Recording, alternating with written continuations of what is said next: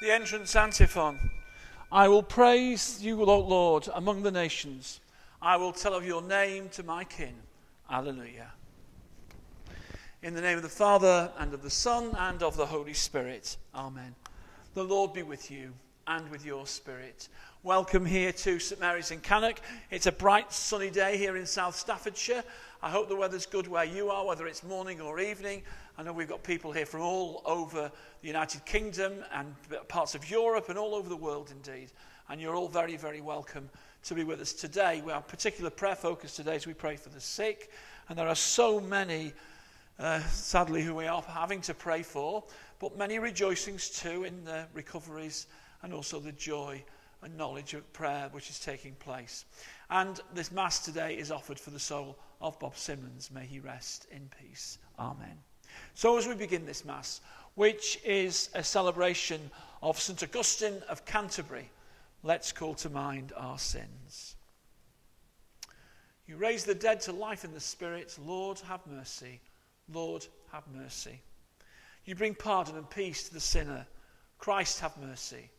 Christ, have mercy. You bring light to those in darkness. Lord, have mercy. Lord, have mercy. May Almighty God have mercy on us, forgive us our sins, and bring us to everlasting life. Amen. Glory to God in the highest, and on earth peace to people of good will. We praise you, we bless you, we adore you, we glorify you, we give you thanks for your great glory. Lord God, Heavenly King, O God, Almighty Father, Lord Jesus Christ, only begotten Son, Lord God, Lamb of God, Son of the Father, you take away the sins of the world, have mercy on us. You take away the sins of the world, receive our prayer. You are seated at the right hand of the Father, have mercy on us. For you alone are the Holy One. You alone are the Lord. You alone are the Most High, Jesus Christ, with the Holy Spirit, in the glory of God the Father. Amen. Let us pray.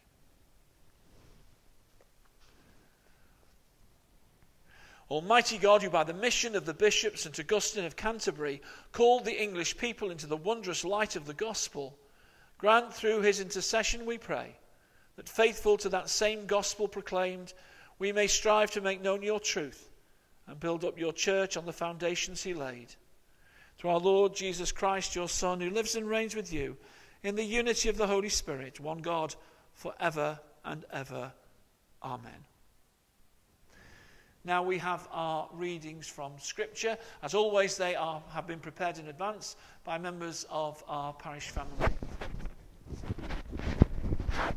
A reading from the first letter of St Paul to the Thessalonians. It was our God who gave us the courage to proclaim his good news to you in the face of great opposition. We have not taken to preaching because we are deluded, or immoral, or trying to deceive anyone. It was God who decided that we were fit to be entrusted with the good news. And when we are speaking, we are not trying to please men, but God, who can read our inmost thoughts. You know very well, and we can swear it before God, that never at any time have our speeches been simply flattery, or a cover for trying to get money. Nor have we ever looked for any special honour from men, either from you or anybody else, when we could have imposed ourselves on you with full weight as apostles of Christ. Instead, we were unassuming, like a mother feeding and looking after her own children. We felt so devoted and protective towards you, and had come to love you so much, that we were eager to hand over to you not only the good news, but our whole lives as well. The word of the Lord. Thanks be to God. The response to the psalm. Go out to the whole world, proclaim the good news. Go out to the whole world, proclaim the good news. Oh, praise the Lord, all you nations. Acclaim him, all you peoples. Go out to the whole world, proclaim the good news. Strong is his love for us. He is faithful forever. Go out to the whole world, proclaim the good news. Alleluia, alleluia, alleluia. I shall ask the Father, and he will give you another advocate to be with you forever. Alleluia, alleluia, alleluia. The Lord be with you. And with your spirit. Reading from the Holy Gospel according to Luke. Glory to you, O Lord. The Lord appointed 72 others and sent them out ahead of him, in pairs, to all the towns and places he himself was to visit. He said to them, "The harvest is rich, but the labourers are few. So ask the Lord of the harvest to send labourers to his harvest. Start off now, but remember, I am sending you out like lambs among wolves. Carry no purse, no haversack, no sandals. Salute no one on the road. Whatever house you go into, let your first words be, 'Peace to this house.' And if a man of peace lives there, your peace will go and rest on him. If not, it will come back to you. Stay in the same house, taking what food and drink they have to offer. For the labourer deserves his wages. Do not move from house to house. Whenever you go into a town where they make you welcome, eat what is set before you. Cure those in it who are sick, and say the kingdom of God is very near to you." The Gospel of the Lord. Praise to you, Lord Jesus Christ.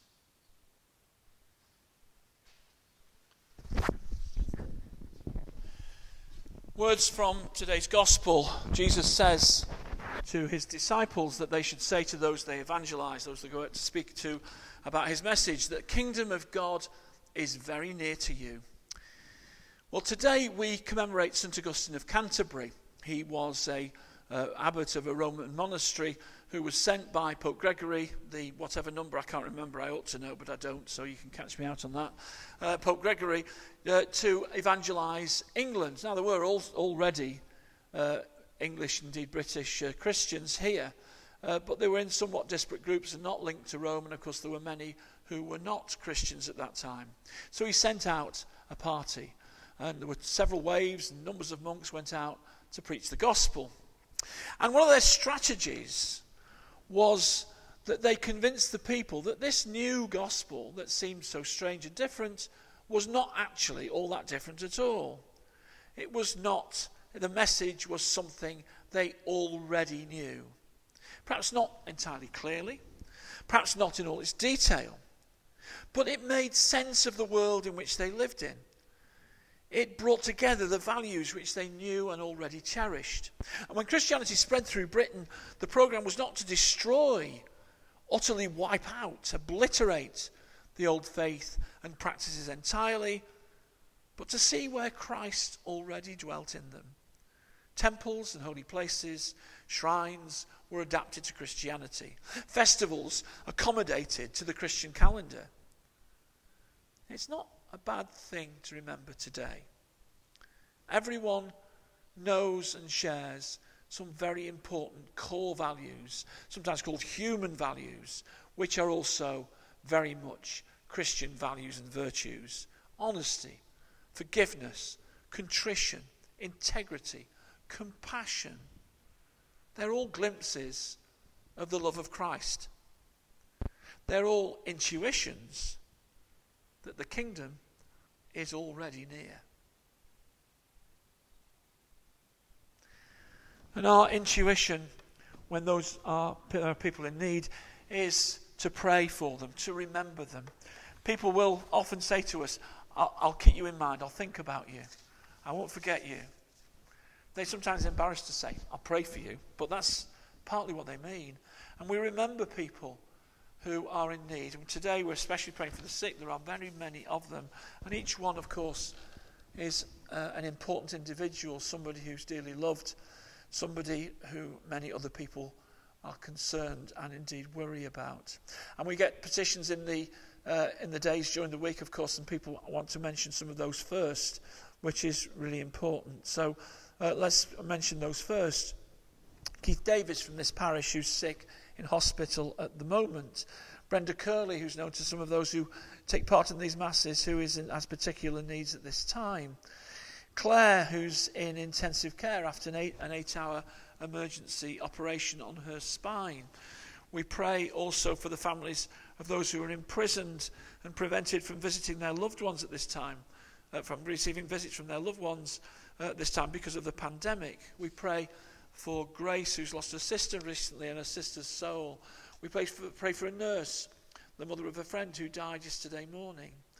We pray for Rico, who was very, very severely ill in Birmingham's Children's Hospital and is now making excellent progress, almost fully recovered, and has gone home.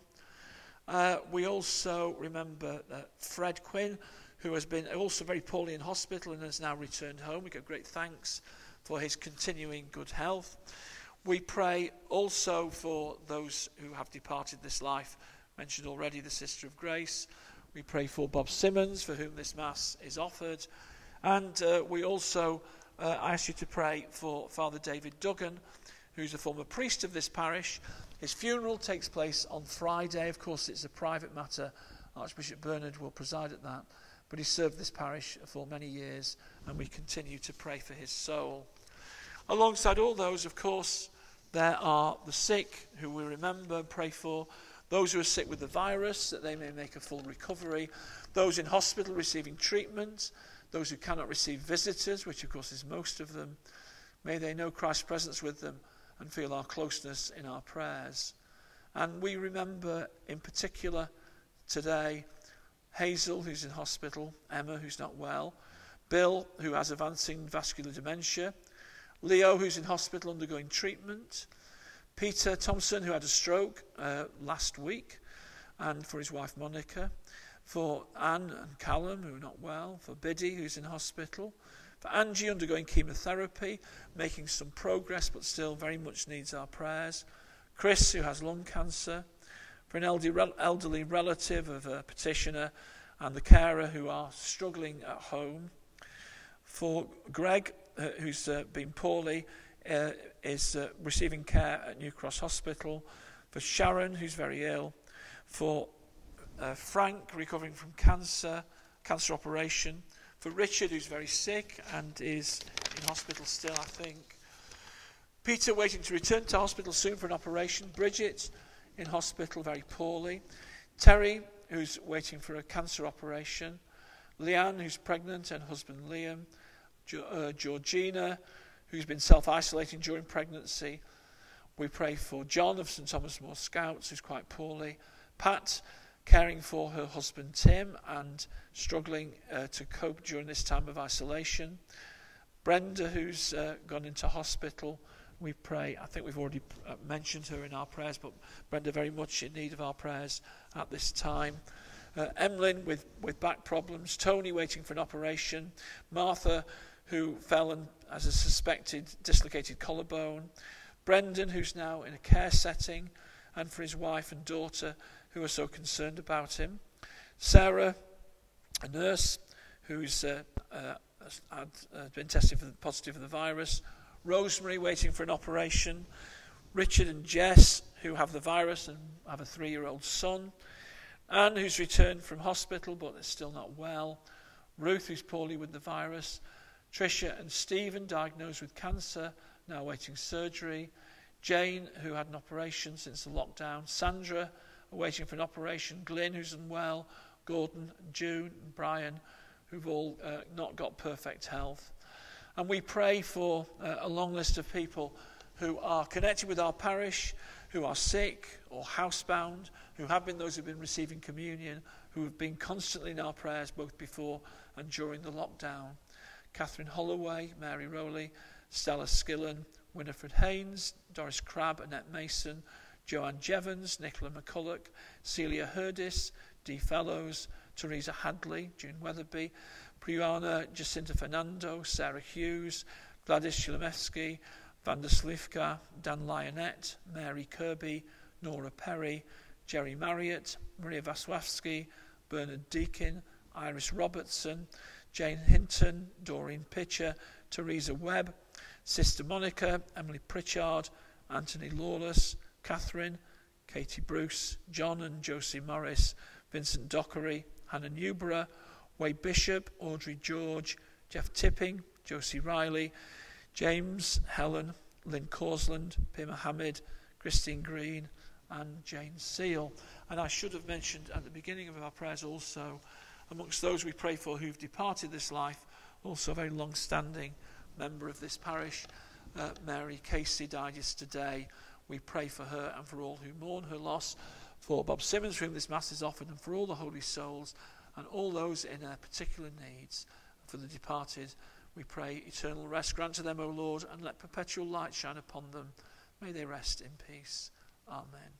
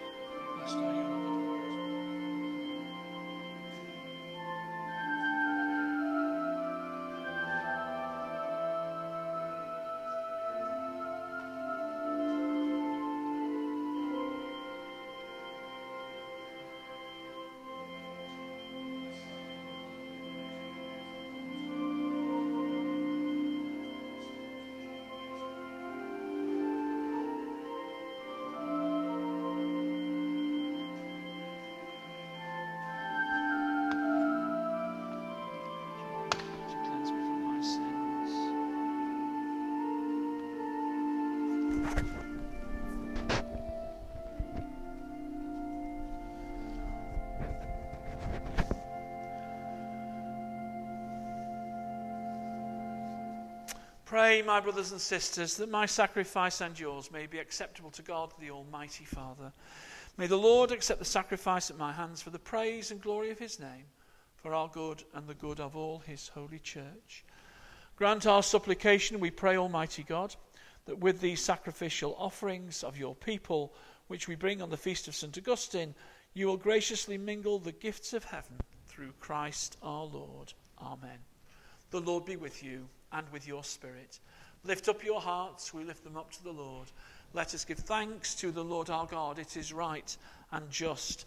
It's truly right and just, our duty and our salvation, always and everywhere to give you thanks.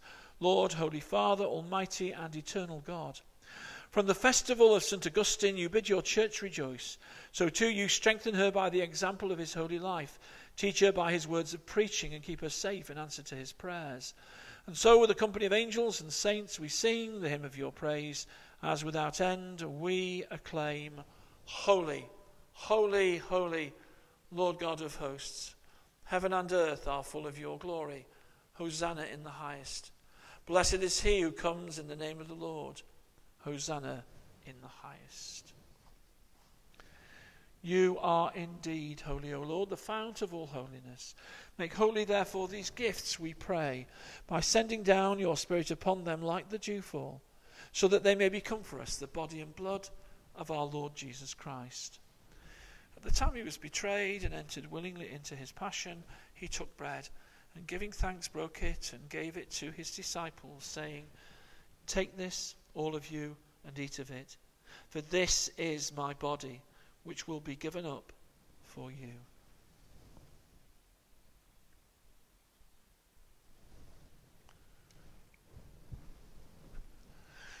In a similar way, when supper was ended, he took the chalice, and once more giving thanks, he gave it to his disciples, saying, Take this, all of you, and drink from it, for this is the chalice of my blood, the blood of the new and eternal covenant, which will be poured out for you and for many for the forgiveness of sins. Do this in memory of me.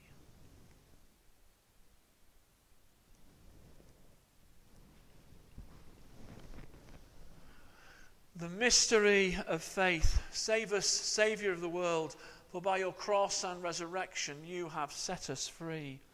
Therefore, as we celebrate the memorial of his death and resurrection, we offer you, Lord, the bread of life and the chalice of salvation, giving thanks that you've held us worthy to be in your presence and minister to you.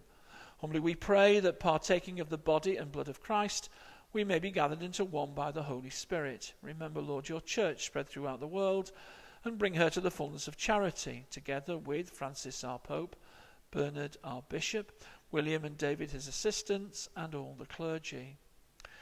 Remember your servant Bob Simmons, whom you have called from this world to yourself.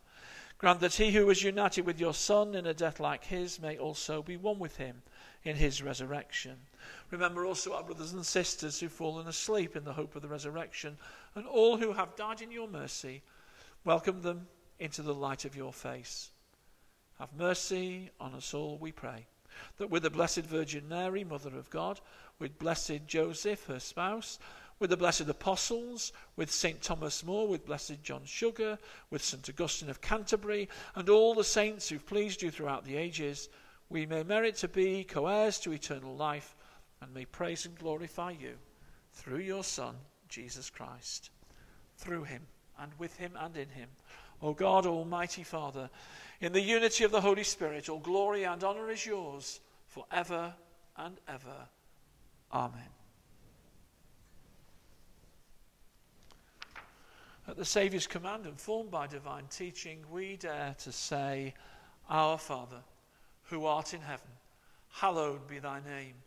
Thy kingdom come, thy will be done, on earth as it is in heaven. Give us this day our daily bread, and forgive us our trespasses, as we forgive those who trespass against us. And lead us not into temptation, but deliver us from evil. Deliver us, Lord, we pray, from every evil. Graciously grant peace in our days, that by the help of your mercy we may be always free from sin and safe from all distress, as we await the blessed hope and the coming of our Saviour, Jesus Christ. For the kingdom, the power, and the glory are yours, now and forever. Lord Jesus Christ, who said to your apostles, Peace I leave you, my peace I give you.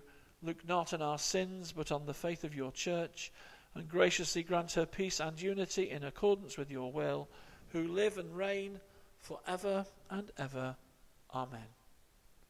The peace of the Lord be with you always, and with your spirit. And now, across time and space, let's greet one another in the peace and love of Jesus Christ. Peace be with you all. Lamb of God, you take away the sins of the world, have mercy on us. Lamb of God, you take away the sins of the world, have mercy on us. Lamb of God, you take away the sins of the world, grant us peace.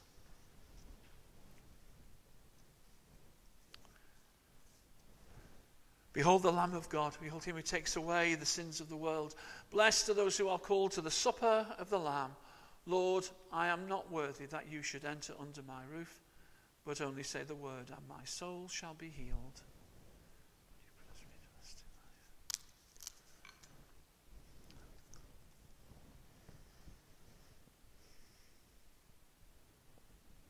Of Christ, we meet you at lasting life.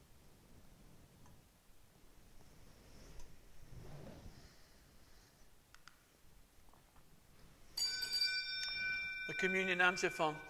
As the Father loves me, so I also love you. Remain in my love.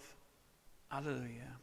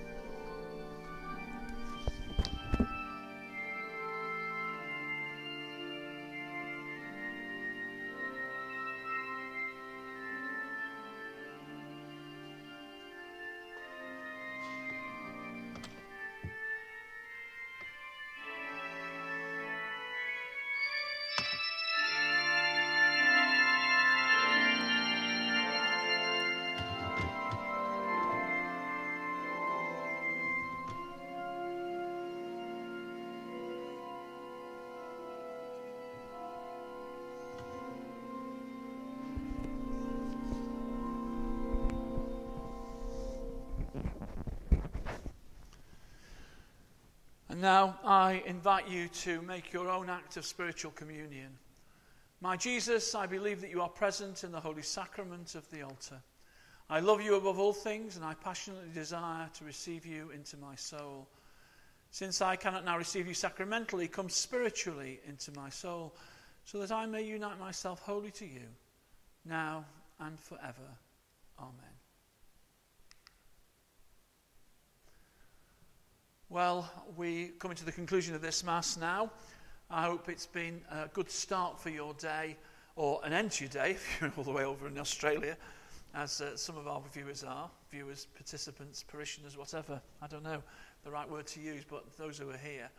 And many blessings as we think and pray for those who are in need, and ask God's blessing upon all of us. And remember that many of the things that about our faith that sometimes people seem to find strange, novel, different, unusual, weird perhaps even, actually they're not very far away from the things and the values and the commitments which they hold to be important to themselves. We're able to agree with so many things in our modern world, as well as disagree with so many too. Let's not forget that. And some of the important values which we share with everyone. And we need to not lose sight of that too. So we'll ask God's blessing upon us now, and then we'll move to our next mystery of the Rosary. We're on the resurrection, I think, today. I'm going to know when I get there. And we'll reflect on God's great love, the great hope of glory, and the hope which we all share to be united with him one day, and with those who we've said goodbye to in this life, but we'll meet again in the life to come. Let us pray. As we rejoice at the feast day of St Augustine, we have received the pledge of eternal redemption, O Lord, and we pray that it may be of help to us, both now and for the life to come. Through Christ our Lord. Amen. The Lord be with you and with your spirit. May Almighty God bless you, the Father and the Son and the Holy Spirit. Amen. Go and announce the gospel of the Lord. Thanks be to God. Our Father. I'm sorry. We'll get this right now. Our Father, No. who art in... That shouldn't have happened. We'll go to say, and that says the crucifixion. That's wrong, isn't it? Our Father. Hail Mary. Hail Mary, full of... I'm sorry, we seem to have the crucifixion, but the mystery we're going to meditate on is the resurrection. So we will reflect on that, even though the picture's still the crucifixion. I do apologise. That's what they call a computer error. In other words, my fault. So our mystery now, which we reflect upon, is the first of the glorious mysteries, the resurrection of our Lord Jesus Christ. He who has been crucified is resurrected to new life. Readings from the Gospel according to St Luke. On the first day of the week at early dawn, they went to the tomb, taking the spices which they prepared. And they found the stone rolled away from the tomb. But when they went in, they didn't find the body. And while they were perplexed about this, behold, two men stood by them in dazzling apparel. And as they were frightened and bowed their faces to the ground, the men said to them, "Why do you seek the living among the dead? He is not here, but has risen."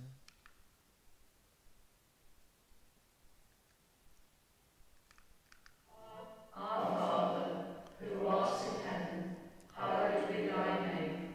Thy kingdom come, thy will be done, on earth as it is in heaven. Give us this day our daily bread, and forgive us our trespasses, as we forgive those who trespass against us. And lead us not into temptation, but deliver us from evil. Amen. Hail Mary, full of grace, the Lord is with thee. Blessed art thou amongst women. Blessed is the fruit of thy womb, Jesus. Holy Mary, Mother of God, pray for us sinners now and at the hour of our death. Amen. Hail Mary, full of grace, the Lord is with thee. Blessed art thou among women, and blessed is the fruit of thy womb, Jesus. Santa Maria, ina casa Dios, ikampo mo kami mga makasasala, karon og sa oras sa among ikamatay. Amen. Hail Mary, full of grace, the Lord is with thee. Blessed art thou among women, and blessed is the fruit of thy womb, Jesus. Holy Mary, Mother of God, pray for us sinners now, and at the hour of our death. Amen. Hail Mary, full of grace, the Lord is with thee. Blessed art thou amongst women, and blessed is the fruit of thy womb, Jesus. Holy Mary, Mother of God, pray for us sinners now, and at the hour of our death. Amen. Hail Mary, full of grace, the Lord is with thee. Blessed art thou among women, and blessed is the fruit of thy womb, Jesus. Holy Mary, Mother of God, pray for us sinners now and at the hour of our death. Amen. Hail Mary, full of grace, the Lord is with thee. Blessed art thou among women, and blessed is the fruit of thy womb, Jesus. Holy Mary, Mother of God, pray for us sinners now and at the hour of our death. Amen. Hail Mary, full of grace, the Lord is with thee.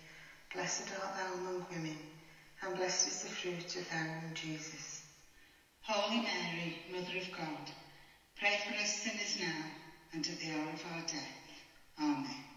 Hail Mary, full of grace, the Lord is with thee. Blessed art thou amongst women, and blessed is the fruit of thy womb, Jesus. Holy Mary, Mother of God, pray for us sinners now and at the hour of our death. Amen. Ave Maria, gratia plena, Dominus tecum, benedicta tu in mulieribus, et benedictus fructus ventris tui, Iesu. Sancta Maria, Mater Dei, ora pro nobis peccatoribus, nunc et in hora mortis nostrae. Amen. Hail Mary, full of grace, the Lord is with thee. Blessed art thou among women, and blessed is the fruit of thy womb, Jesus. Holy Mary, Mother of God, pray for us sinners now and at the hour of our death. Amen. Glory be to the Father, and to the Son, and to the Holy Spirit, as it was in the beginning, is now, and ever shall be, world without end. Amen. And now we have the prayer for which the Holy Father's asked us to say at the end of the Rosary during this month of May 2020, during the time of the pandemic. O Mary, you shine continuously on our journey as a sign of salvation and hope. We entrust ourselves to you, health of the sick who at the foot of the cross were united with Jesus' suffering and persevered in your faith. Protect us of the Roman people. You know our needs, and we know that you'll provide, so that as at Cana in Galilee, joy and celebration may return after this time of trial. Help us, Mother of divine love, to conform ourselves to the will of the Father and to do what Jesus tells us. For he took upon himself our suffering and burdened himself with our sorrows to bring us, through the cross, to the joy of the resurrection. We fly to your protection, O Holy Mother of God. Do not despise our petitions and our necessities, but deliver us always from every danger, O glorious and blessed Virgin.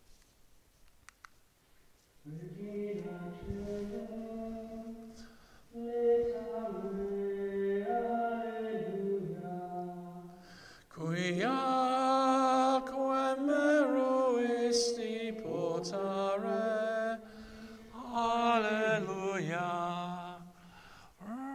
Resurrexit, sicut dixit, Alleluia. Ora pro nobis Deum, Alleluia.